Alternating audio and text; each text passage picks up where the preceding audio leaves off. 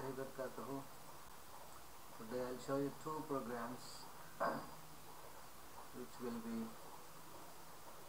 using a picture, converting it into a grayscale. That is nothing but a black and white, you can say, color picture and black and white. Sometimes you need to have a color picture, right? So in that case you can make use of it, this program, and just simply convert it into grayscale. Yeah, means black and white color. Okay, see what is here in this program, and just explain you from the beginning that after importing CV2 model, then you are here, just you are reading an image.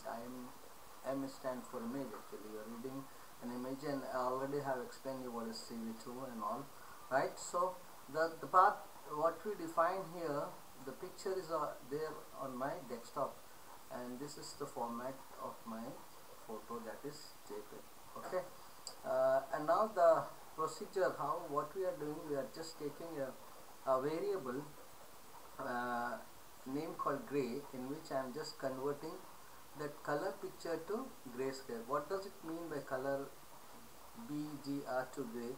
Here B stands for blue, green and red, and to grayscale. Okay, and now what we are doing, we are just after converting it into a grayscale, just simply I am showing the original image as well as the gray image, black and white, and setting a loop, just a while. Just if you press the Q, you will be out of the loop. Otherwise your program will be in unending loop.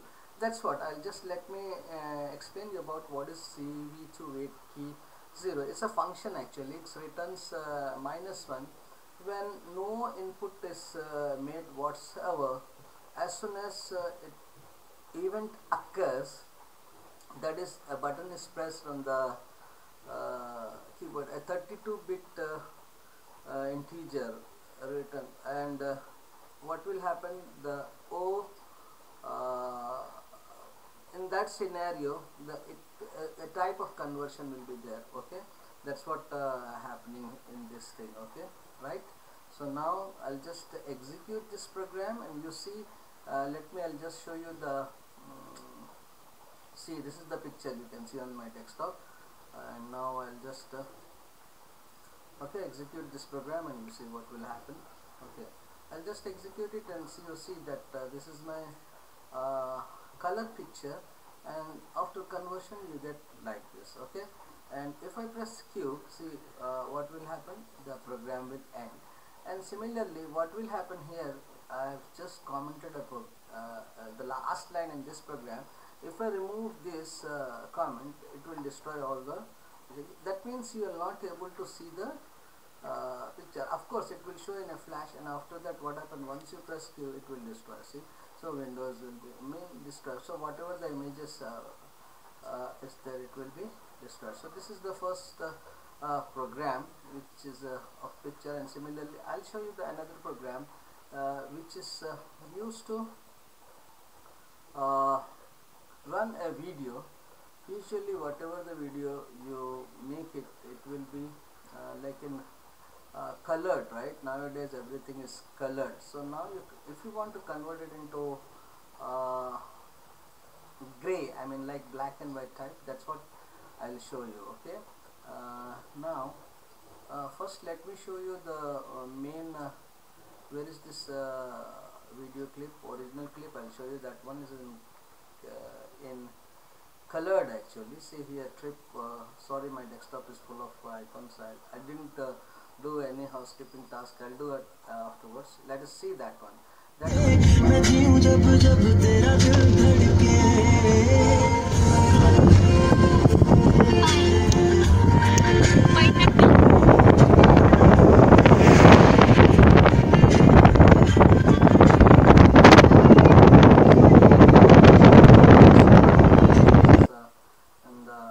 Highways actually, what will happen, you know very well. Okay, and now I'll execute the program, and what will happen, you see that how you get the image and all, right?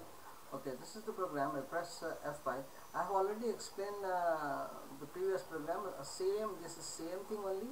Here what we are doing, instead of picture we are just taking MP4 format. See, this is a I stored that my video clip on the desktop itself. Now I am executing this. So what will happen when I execute? See, so fast it's moving. See, once again I will execute it. Okay, you see that one. See, you get that one in gray, right? Black and white, right? That's what I want to show here in this program. Thank you for watching this clip. If you have any doubt, just contact me in my email address, and have a nice day. Thank you so much.